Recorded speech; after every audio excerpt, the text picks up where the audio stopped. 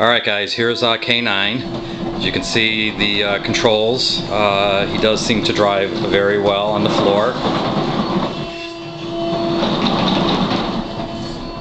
The whine you're hearing in the background is the Vantec motor controller. That is common to the Vantec motor controller. Other motor controllers might not have the whine that you're hearing, and generally at events when I do go out you really do not hear it, but in this room it does seem very loud. Trust me, when you're out in public you really won't hear this whine. It's a good proven motor controller. That's why I decided to go with it. There are others on the market, but I decided to stay with the Vantec.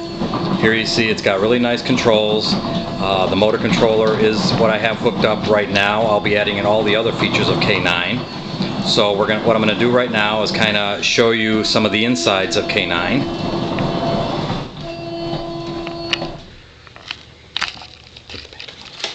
Okay, what we're going to do is, if you take the panel off, you can look inside. Here's what you see really with all the controls that I have for K9. Everything fits in very nicely. We'll go ahead and take off the shell so you can get another look. And here you have all the controls. You see there's a Vantec motor controller. I have another PCB1 motor controller board on top, along with a CF sound card, a speaker system.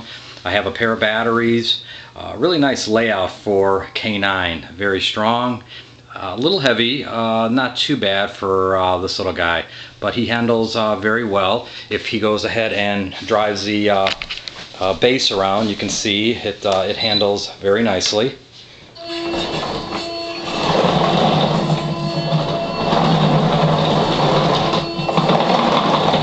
So again, it works out very nicely. So K9 is coming along. So again, thank you very much.